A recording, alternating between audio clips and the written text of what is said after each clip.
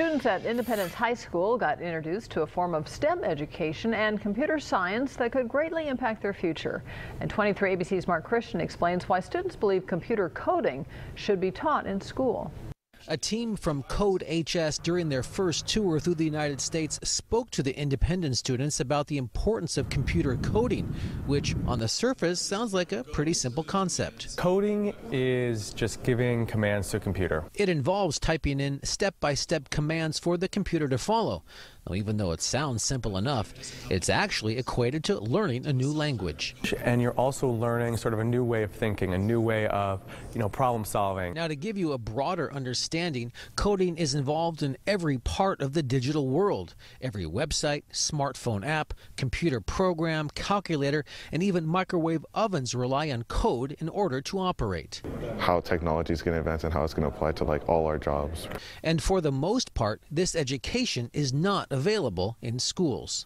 It's kind of a downfall that we're not being able to learn it at a young age. However, Independence High School has a web design class and a coding club, but that only scratches the surface of coding languages. I think that I kind of missed out not knowing all about coding in high school, like having an actual class. I already knew about the coding club and I actually didn't know a whole lot about what they did, but now looking back, I wish I actually went into the coding club. I wish I actually had a high school class teaching coding. And that's for a good reason.